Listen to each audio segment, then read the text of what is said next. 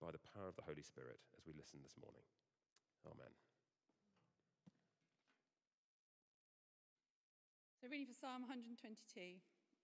I rejoiced with those who said to me, "Let us go to the house of the Lord. Our feet are standing in your gates, Jerusalem." Jerusalem is built like a city that is closely compacted together. That is where the tribes go up, the tribes of the Lord, to praise the name of the Lord according to the statute given to Israel. There stand the thrones for judgment, the thrones of the house of David. Pray for the peace of Jerusalem. May those who love you be secure. May there be peace within your walls and security within your citadels. For the sake of my family and friends, I will say, peace be within you. For the sake of the house of the Lord our God, I will seek your prosperity.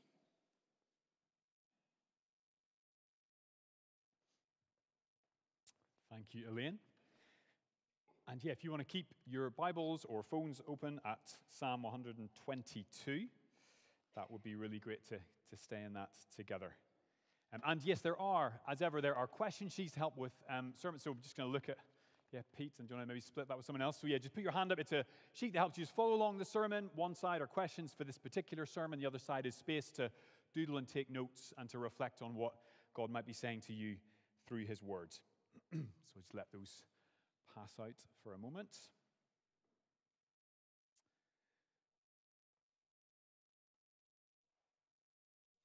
So we're in Psalm 122. Now, when the journey is hard, you need to know that the destination will be worth it. It's that time of year when many people are going to go away on summer holidays in the next few weeks, and in the weeks ahead for some of us, there will be lots of packing to do, plenty of long journeys in hot, sweaty cars, maybe getting up early to catch a flight, arguing families, or maybe that's just my family, traffic jams. It actually, bizarrely, holiday can be quite stressful. And when the journey to get somewhere feels like tough going, you need to be confident that all the effort you're going to will be worth it. You need to remind yourself why you're taking that journey and that the destination, the end point, is going to be something really special. And I believe that's a large part of the message of Psalm 122 for us all today. This is a song of future hope that celebrates the future hope and future home of God's traveling people. It's a song to be sung by people still on a journey towards that future hope, that future home, and it keeps them going on that journey.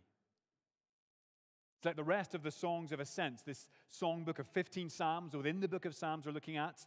This song would have first been sung by Jewish pilgrims on their way to Jerusalem. Their destination, verse 1, is the house of the Lord, the temple in Jerusalem. If David wrote this psalm, as the title says, this would actually be the tabernacle just before the temple is built. But either the temple or the tabernacle, this was the place where the living God promised to meet with his people.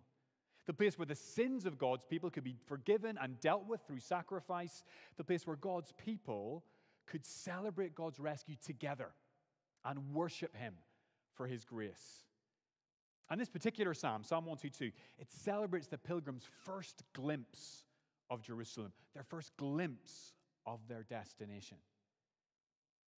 Now, it's widely agreed that the Songs of Ascents were meant to be sung sequentially. That means they're one after the other. This is only the third song in the sequence of 15. So the pilgrims are actually still some distance away from Jerusalem. But verse 2, they feel like they are almost there. Verse 2, our feet are standing in your gates, Jerusalem. There's a real sense of excitement, of joyful anticipation here. These pilgrims are cheering one another on. We can see Jerusalem ahead of us. We know we're getting closer. You can almost smell it. And so the pilgrims sing this song together to remind one another on their journey that every step, every blister, every sacrifice, every moment of struggle will be worth it when they get there, when they get to Jerusalem. We're almost there. I think probably any group of people walking somewhere needs someone who's a bit of a blind optimist and very cheerful. Come on, we're going to get there. But this is a song of hope. We're almost there. Our feet are almost at the city. Keep going. Keep traveling. Why? Well, because the rest of the psalm tells us Jerusalem is the home these pilgrims are longing for. It's the home God has prepared for them. And for everyone who puts their faith in him, for everyone who makes the journey there in dependence on his grace and strength. And if that's what the psalm meant for its original Jewish audience, what does this psalm mean for Christians reading it today? Well, in the New Testament, our understanding of who God's people are expands dramatically beyond the borders of ancient Israel and the Jewish people. And as a result, Jerusalem comes to signify something far greater than the ancient capital of ancient Israel. Jerusalem comes to symbolize the church brought together by Jesus, and also the new creation won for us by Jesus. Jerusalem is both the church and the new creation. So some examples there on the screen. Galatians 4:26, Paul refers to the Jerusalem that is above, referring to the church made up of Jewish and Gentile believers. Or Revelation 21 verse 2, John sees a vision of the holy city, the new Jerusalem, coming down out of heaven from God, prepared as a bride beautifully dressed for her husband. So Christians, when we see Jerusalem, we see in the New Testament, that refers to both the people of God here and now, and the people of God as we will be in the new creation. It refers to what the church is today, but also what the church will be in the future. So actually this psalm, it's both, if you like, a celebration of the future, and it's also a prayer for the present. It's a song that celebrates where we're headed, our future hope, our future home in the new creation, and it asks us to respond to that future hope by asking God to change us here and now so we reflect that future home in our lives together now. In many ways, a New Testament equivalent of this psalm, you can find it in the letter to the Colossians, Paul's letter to the Christians in Colossae in chapter 3, where Paul writes this. He says, "Since then you have been raised with Christ, set your hearts on things above, where Christ is seated at the right hand of God. Set your minds on things above, not on earthly things, for you died, and your life is now hidden with Christ in God. And when Christ, who is your life, appears, you also will appear with him in glory." I want to suggest this psalm, Psalm 122, it's here to help us set our hearts on things above, to remember where we're headed, and to urge us to live out our future identity here and now in dependence on the God who leads us and who loves us. So let's walk through this psalm together now and see what it means for us. I hope you can actually see when it was just read out for us. This song is a really properly communal celebration. It's a song sung by a worshiping community, gathered together by God to worship him as they travel together. And we're going to see just about 3 headings in this psalm. We travel together, the psalm shows us, to the New Jerusalem. We spur one another on towards the New Jerusalem. And then we pray for our life together to reflect the New Jerusalem. That's sort of where the psalm takes us. First of all, then, we travel together to the New Jerusalem. Again, it's clearly the song of a worshiping community. It's a plural psalm, if you like. Both the previous songs and the songs of ascent, Psalm 120, Psalm 121, have emphasized rightly the individual decision a believer makes to begin the journey of faith. So Psalm 120, if you hear, was a couple of weeks ago, is all about repentance, about turning away from this fallen world and heading towards God. And then Psalm 121 is about faith. It's about trusting God for the journey. But Psalm 122, it is a corporate song. Believers get to sing together. And it reminds us of the part every single believer has to play in spurring other people on in the Christian faith as they themselves are spurred on by others. I mean, look at verse 1 for a second here, where the psalm begins. Because what's striking actually about the opening verse is that the speaker kind of admits that his decision to go to Jerusalem, it wasn't actually his decision initially. He was actually invited to make the journey by other pilgrims. So verse 1, he says, "I rejoiced with those who said to me, 'Let us go to the house of the Lord.'" It wasn't the speaker's idea. He only made that decision when he was invited to by others. I want to say, even at the beginning of the psalm, this is a beautiful picture, actually, of the role the church has in evangelism, in proclaiming the good news of Jesus to the people around us. Now, again, because if you're a Christian here this morning, I want you to think for a moment, who were the people who first told you about Jesus? Who were the people who first invited you to follow Jesus? Could be a parent, could be a relative, a friend, a work colleague, a school friend. Because I want to say, in that moment, that person was kind of paraphrasing verse 1 of this psalm. Whenever someone invites someone else to hear about Jesus and put their faith in Jesus, what they're really saying is, let us go to the house of the Lord together. See, they're inviting you to join them on the Christian journey. They're inviting you to join them on the same road they are walking, the way of Jesus, the way of trusting Jesus as Lord and rescuer. It's an invitation. It's not something you do on your own. You should trust in Jesus. Bye, I'm leaving. It's actually, you should trust in Jesus.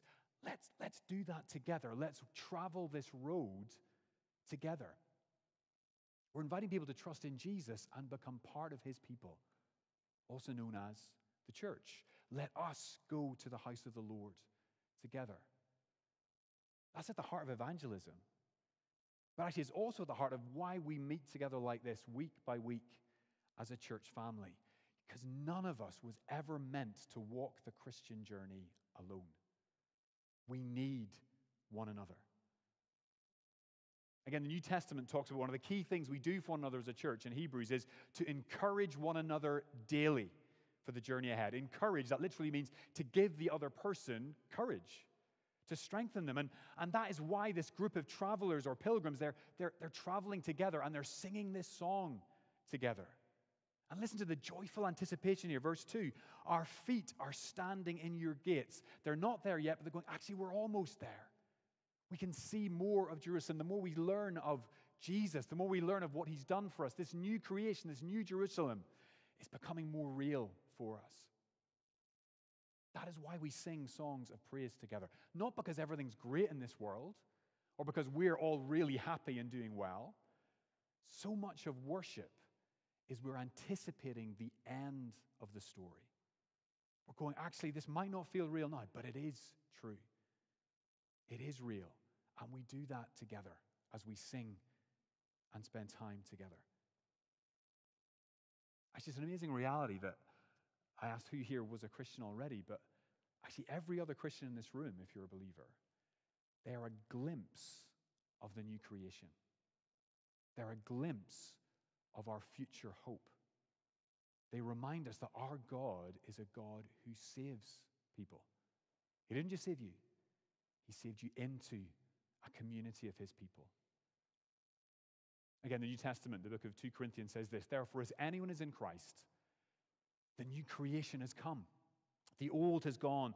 The new is here. Every local church is an outpost of the new creation in this world. Every single believer is a miracle of God's saving grace. If you doubt that God saves, if you doubt that God's really there, he's doing things, actually gathering together with other believers and seeing them put one foot in front of the other, sometimes joyfully, sometimes in a struggle, that is a sign to us the new creation has come and it is coming. That's one of the great gifts of belonging to a local church like Avenue. We get to say to one another, let us go to the house of the Lord together. Again, we are forgetful people, and we get overwhelmed by things in this world. But every week, when we travel alongside each other, we're reminding one another, God is near. Jesus is alive. The Spirit is in you. The gospel is true, and the new creation is coming. That's quite a lot to remember. But actually, there's versions of that we're saying to each other all the time. You know, God is near. Jesus, he is alive. You have the Holy Spirit in you. The gospel is true. And the new creation is coming. Our feet are standing in your gates, Jerusalem. We're on our way. I need you to remind me of that week by week, day by day. And you need me to remind you of that too.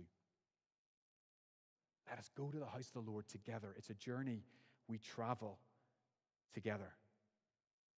The new creation's coming. It's actually here in part by just the very reality there's a church gathering here today.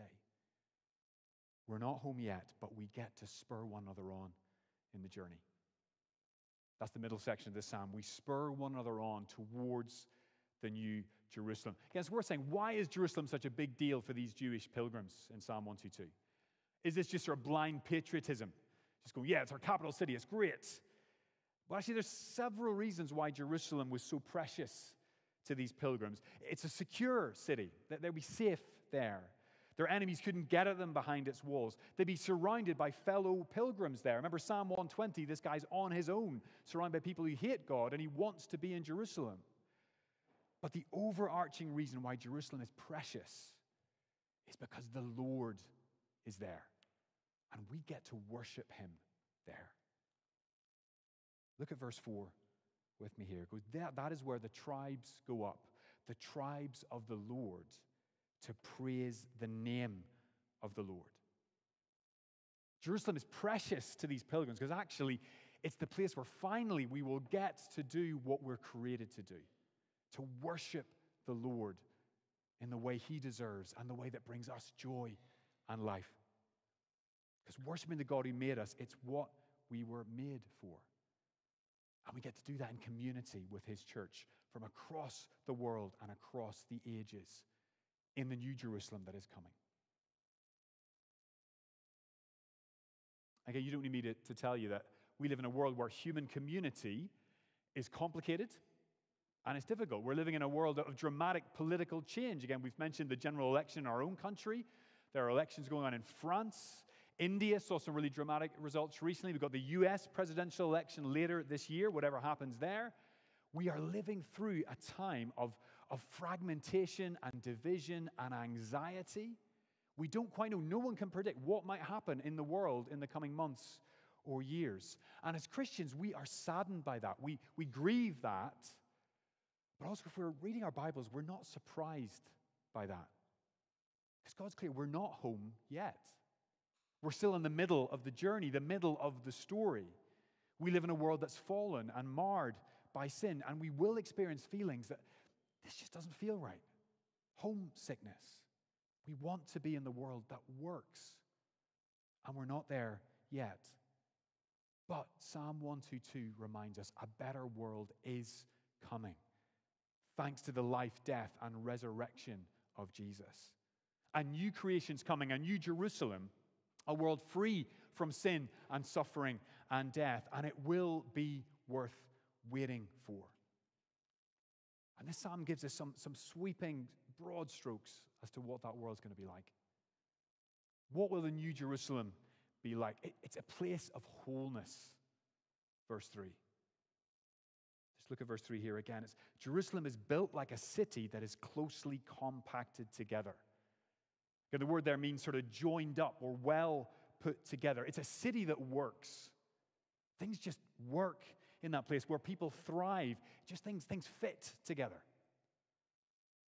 And in my grumpy middle-aged stage, sometimes when sort of a bit of technology is involved, why can't you just work the car? Why can't you just work, DIY? Why did that fall down? Help me in that. But actually here, it's a world that works. That's where we're headed, this psalm tells us. A place of wholeness where people thrive. It's a place of community. Verse 4. We've already looked at that verse, but this is where the tribes go up, the tribes of the Lord. It's a place where God's people, the whole people of God, gather together to worship God when Jesus returns. We will experience unity and togetherness in ways that we cannot ever experience here and now. But notice actually, unity doesn't mean uniformity. It doesn't mean everyone's the same. We don't all look the same or sound the same in this new Jerusalem. The psalm is clear this is made up of the tribes, plural, of the Lord, with each tribe retaining its individuality even as it becomes part of the whole. I was trying to think, it's kind of a bit like watching England in the football last night. I'm not English, but bear with me. And kind of you got this team, they're made up, there's West Ham occasionally, didn't play, but West Ham do get represented. You've got like sort of Man City, you've got Liverpool, you've got Brentford, I think. You've got other teams, But they stand for those teams, but actually they come together. And they're wearing the shirt and they're representing their country together. They don't stop that individual allegiance when they come together for that corporate allegiance. Here, the tribes of the Lord, they don't stop being those tribes, but they unite to worship the Lord. Sometimes when I was a kid, I was scared heaven just meant everyone just look the same, obliterate all differences. We're all wearing shining white robes, much like the England football strip. And as an Irishman, that terrified me. But no, we think, oh, just be all the same. We'll all look the same. Well, no, we will not all look the same, but we will be united to worship the Lord. Revelation paints it beautifully, this vision of the new creation. The Apostle John, after this I looked, and there before me was a great multitude that no one could count, from every nation, tribe, people, and language, standing before the throne and before the Lamb. And they cried in a loud voice, salvation belongs to our God who sits on the throne and to the Lamb. It is going to be gloriously diverse in the new creation. That's a diversity we want to see and pray for here and now. But it's going to be amazing. We're going to hear music from different cultures they're just better than ours. We're maybe going to eat food from different cultures that's maybe better than ours, or at least different. We're going to enjoy time together as God's people, united in worship of Him. Because that's what we're made to do. We're made to worship Him. That's the other picture we get here of the New Jerusalem. It's a place of worship, verse 4. Again, we ask the question sometimes, maybe on a bad day, or just when we've got some time, we go, why am I here? What am I here to do? What's the purpose of my life? This psalm tells us the purpose of our lives is to worship the living God. With the person you are, with whatever opportunities you have, that is why you're here, to know Him, to love Him, and to worship Him. Again, look at verse 4 again. Why do the tribes of the Lord gather in New Jerusalem? Just to enjoy time together, to enjoy unity, enjoy safety. Those are all good things. But the reason they're there, the psalmist says, is to praise the name of the Lord, to give thanks to the God who has saved them and led them and kept them and welcomed them to be home with Him forever. And that's going to be an amazing day, the psalmist says. Our feet are standing in your gates. Keep going. That day's going to be glorious. Our purpose in life is to know God, enjoy God, and make Him known to the people around us as we worship. Again, this New Jerusalem, it's going to be amazing for so many reasons. We get in Revelation, it's free from sin and suffering and shame and death. But what will make heaven heaven is that God is there. And He welcomes us. And we get to see Him finally face to face. And we finally understand just how deeply He has loved us all along. How glorious His purposes were for us. What He went through to win us. As He wipes every tear from our eyes, we realize He was with us all along. God will be there. That is what makes the New Jerusalem remarkable. And because God's there, it's going to be a place of justice. That's verse 5. Verse 5 says, there stand the thrones for judgment, the thrones of the house of David. Again, judgment, when we think about judgment, that's often something frightening. For us in the Bible, it often means our God is a God who judges. That's scary. But actually here, it is just good news for God's people. For every follower of Jesus, God's judgment is good news. Because it tells us there will be justice one day. That evil will be punished. Wrong things will be put right. The faithful will be rewarded. Everything sad is going to come untrue one day. There will be justice. And that's what we long for. I think this community are singing this song about Jerusalem to remind themselves, here is where we're headed. Our feet are standing in your gates, Jerusalem. Keep going. It's a place of wholeness, a place of community, a place of worship, a place of justice. It's the place you were made for. The writer C.S. Lewis puts it like this. He says, if I find in myself a desire which no experience in this world can satisfy, the most probable explanation is that I was made for another world. That's what the gospel says. We're made for a better world. Every time it just doesn't feel right. Every time you see injustice and you go, that's wrong. It's because you're made for a world of justice, a world of worship. You're made for the New Jerusalem. And because of Jesus' life, death, and resurrection, you can go there as you trust in him, as you put your life in his hands and live by faith in him. And how do we respond to this glorious picture of our future home? Well, actually, the last bit of the psalm kind of gives us a response we might not think. I kind of would be happy to end the psalm in verse 5. Great, lovely ending. I'm heading there. Brilliant. But actually, the psalmist says we can actually pray for our life together now to reflect the New Jerusalem then. So if every local church is an outpost of the new creation, then actually the psalmist says, pray for the peace of Jerusalem, he says. It's a celebration of the future, but also it's a prayer for the present. Let me read from verse 6 again. Pray for the peace of Jerusalem. May those who love you be secure. May there be peace within your walls and security within your citadels. For the sake of my family and friends, I will say, peace be within you. For the sake of the house of the Lord our God, I will seek your prosperity. Now, we're not being asked there to pray for the new creation, because that's secure, that's safe, kept in heaven for us by Jesus. And we're actually not being asked to pray for the present day city of Jerusalem, though we should be praying for that troubled part of the world, as we would for any part of the world. I believe this is a prayer for the church, here and now, the people of God today, that actually this glorious picture we've seen up to verse 5 would begin to be reflected in our life together. And why do we need to pray for that? Because it doesn't come naturally to us. We're not naturally worshiping people. We're not naturally people who can unite together. We're not naturally whole people, actually. Many of us are just broken. We're all broken in different ways. So we need to pray for the reality of where we are headed to reflect our lives now. Set your hearts on things above, says the New Testament. It is really easy to look at the church, any church, and just see the flaws. And then just to give up or to grow cynical. Because people in churches let each other down all the time. I let people down. People let me down. That's part and parcel of the church in a fallen world. But this psalm is here again to remind us, don't give up.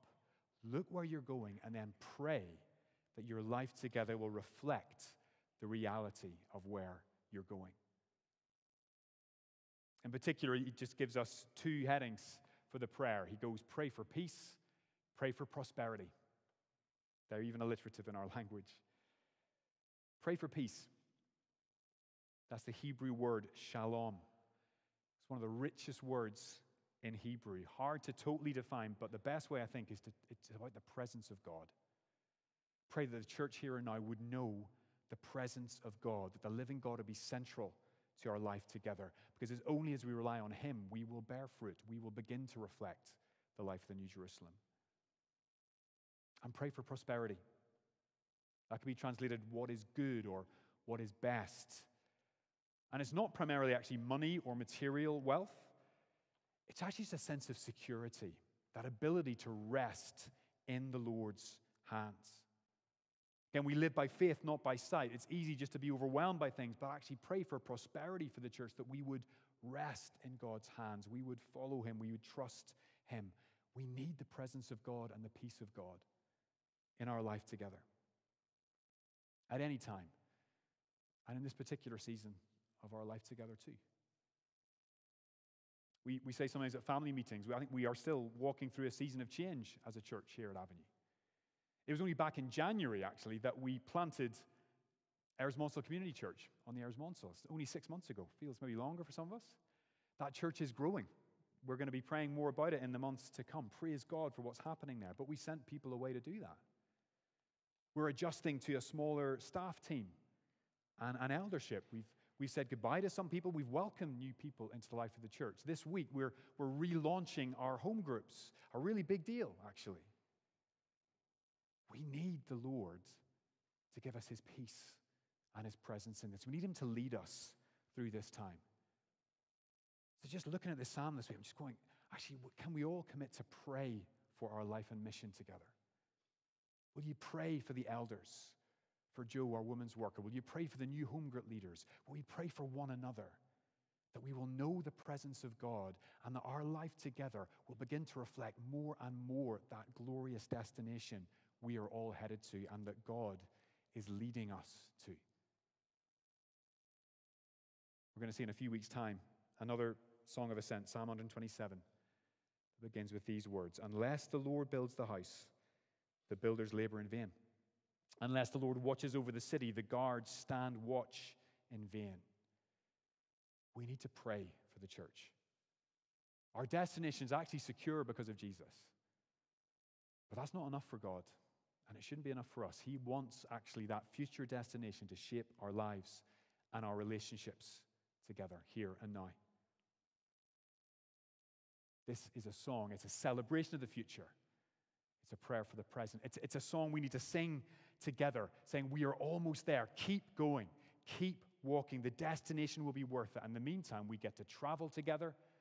We get to spur each other on. And we get to pray, playing our part in God transforming our life together to be more and more like that new Jerusalem that we are all longing for. Just the opening verses of this psalm again. "I rejoiced with those who said to me, 'Let us go to the house of the Lord. Our feet are standing in your gates, Jerusalem.'" Let's pray together. Let's pray.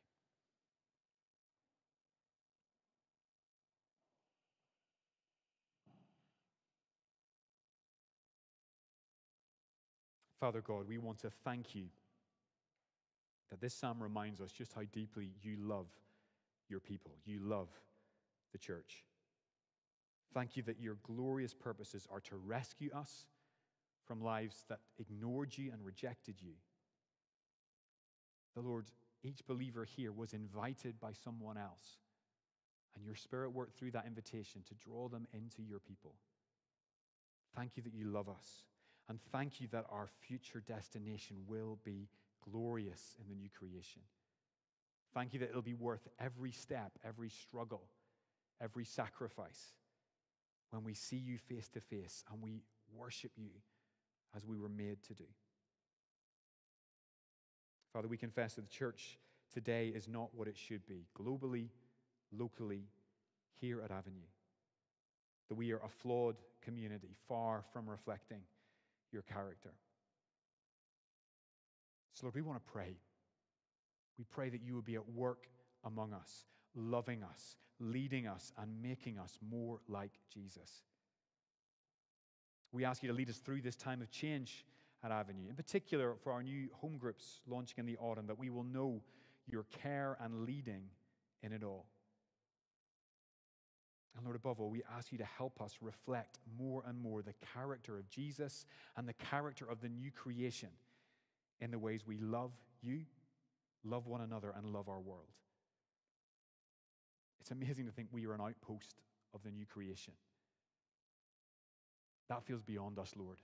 It is beyond us, but it's not beyond what you can do through us. So use our life together to proclaim your character to this world and keep us depending on your strength as we travel. We ask that in Jesus' precious name. Amen.